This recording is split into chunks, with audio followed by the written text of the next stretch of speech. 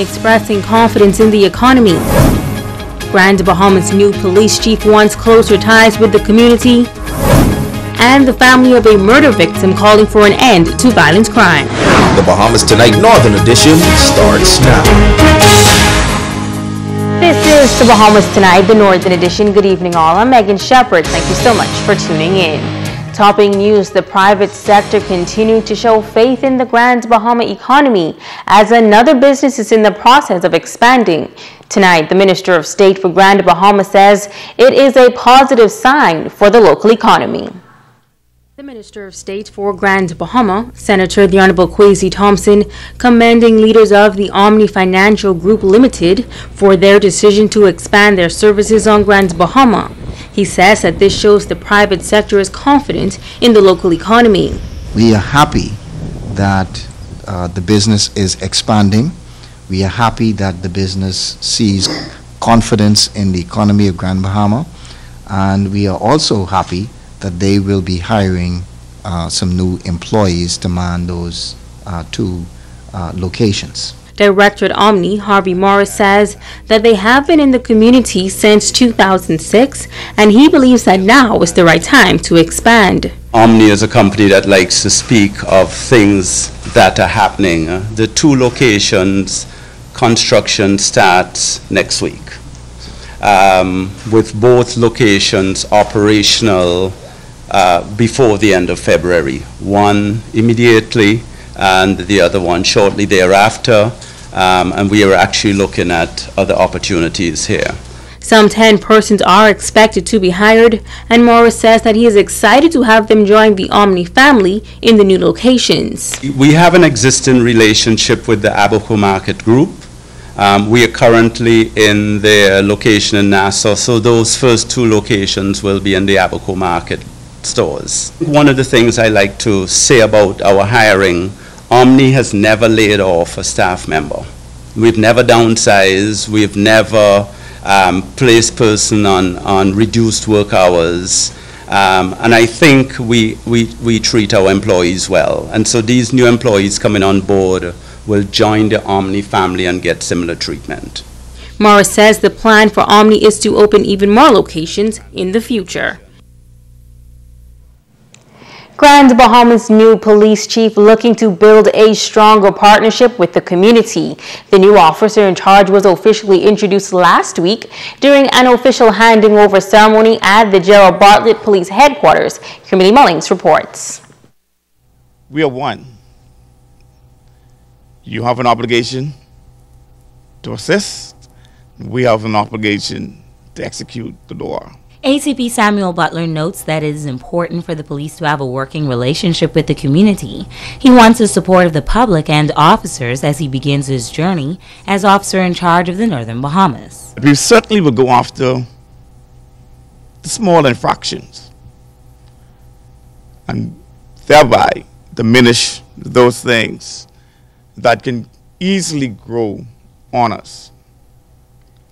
As I had the opportunity for the last 2 days to meet some of the stakeholders who embraced me warmly, I want you to know today I'm echoing, I heard you loud and clear. He says he understands the concerns of stakeholders throughout the Northern Bahamas and has pledged that the Royal Bahamas Police Force will work with them to tackle vexing issues in the community, but he notes that there are a number of offenses that they are looking into immediately, ranging from traffic to more serious crimes. To the wider community, in particular those who have not fully obeyed the law as it relates to licensed vehicle or collecting your license plates. We ask that you please do so as soon as possible. There were some environmental concerns. We certainly will go after those. Certainly we will feel each other in positive ways and definitely more serious crime. All in all, ACP Butler is excited to get acquainted with the Northern Bahamas. I look forward to working with you as a community, and I'm certainly in the days ahead we'll get to know each other in a more intimate way. I'm pleased to be here. Kimberly Mullings, ZNS Network News. A Grand Bahama family is in mourning after their loved one was taken away by a violent act of crime. Tonight, Sabrina Brown tells us that they are calling for an end to the senseless killings in the country. Please stop killing one another, stop killing us. That passionate appeal coming from Sandra D. Hanfield, whose brother, 54-year-old Derek Calvin Cartwright, was brutally murdered in New Providence on January 18th. Derek was born on Grand Bahama and grew up in the settlement of 8 Mile Rock. He relocated to New Providence and was an employee of a pharmacy there. Sandra D. shares fond memories of her brother. He really couldn't hurt a bone on anyone's body. He was always helpful and willing to help people. Just a very sad moment for our family, because we're still in disbelief that he is gone. If I don't understand something, especially with the Bible, he's the person that I always call, and he would explain, because he just knew that word. While the family is heartbroken, she says they are not unforgiving. I really forgive you, because we have to forgive. But I like to say to you, turn in yourself, and let the Lord take his course, and put down the guns and the weapons and pick up the word of God and the Bible. We've been having too many crime within the year, too many murders. And when you kill that person, you're not just killing that one person, but you're killing the entire family, because that loved one have people that love them. They might have spouses, they might have children. She's appealing to anyone with information about Derek's murder to contact the police. They need your help. Let them know. You might think the information is not important, but to the police, that might be the link what they need. So I like to say, please, I appeal to you, go in and speak with the police. If you don't want to be known, just call them and let them know what you know. Derek is also the brother of the Premier of the Turks and Caicos Islands, the Honorable Charlene Cartwright Robinson. He will be laid to rest on Saturday, February 10th at St. David's Methodist Church in 8 Mile Rock. Sabrina Brown, ZNS Network News. The Barry and Sheena Johnson murder trial continuing today in the Supreme Court. During the morning session, the chief investigating officer returned to the stand. Italia Hall was there. Attorney Jeffrey Farquharson, who's representing defendant Paul Belizaire, began the session with a cross-examination of Sergeant 772 Lorenzo Johnson.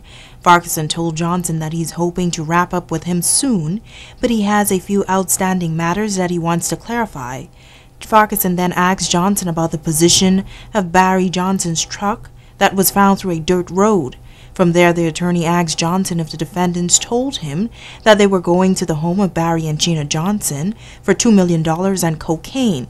Sergeant Johnson said that they just mentioned money and drugs. Farquharson then asked Johnson if he asked the accused men how much money they were looking for. Sergeant Johnson responded by saying he gave them an opportunity to say what they wanted to say. Attorney Carlton Sherlin, who's representing defendant Kevin Dames, then intervened and requested that the term "they" not be used. Prosecutor Neil Brathwaite agreed and told Justice Estelle Gray Evans that Attorney Farquharson should be more specific with his questions. From there, Farquharson continued his cross-examination. He asked Sergeant Johnson if he knew that the getaway vehicle is the most important thing in an armed robbery. Johnson said that he disagreed. Farquharson then proceeded to ask another question, but was interrupted by Prosecutor Neil Brathwaite, who raised a question of relevance. Attorney Farquharson then moved on and inquired if Sergeant Johnson had asked any of the suspects if they were going to conduct a home invasion and would they wait for the homeowners to leave. Sergeant Johnson said that that is a dumb question to ask. Attorney Farquharson countered by saying that it would be dumb not to ask that question. One of Attorney Farquharson's final topics for the morning session was the position of the security cameras around the home of Barry and Sheena Johnson. Farquharson asked Sergeant Johnson if he checked the cameras to see the route that the accused man took to gain entry to the home. Johnson said that the cameras did not show their route. The video was then played in the court showing 3 persons standing over a man who was lying on the ground in front of a door. Paul Belizaire, Devon Hall, and Kevin Dames are all accused of 2 counts of murder. 1 count of armed robbery, and robbing the victims of their car keys in their GMC truck valued at over $8,000. The morning session came to an end shortly after 12 noon. Reporting for ZNS Network News, I'm Natalia Hall. Now to news from Abaco, where a man was hauled before the court today in connection with the fire that destroyed several homes in the Haitian community of the Mud on Sunday morning. 42-year-old Aubrey Alfred of the Mud was arraigned before Magistrate Ancilla Evans at the Magistrate Court in Marsh Harbor, Abaco, on 10 counts of arson. He was not required to enter a plea, and the matter was adjourned to March 15, 2018 for trial. Now that fire left some 170 persons homeless. Since then, they have been living in the Mount Olive Church of God in Marsh Harbor. Stay with us. The Bahamas Tonight, the Northern Edition continues in just a moment.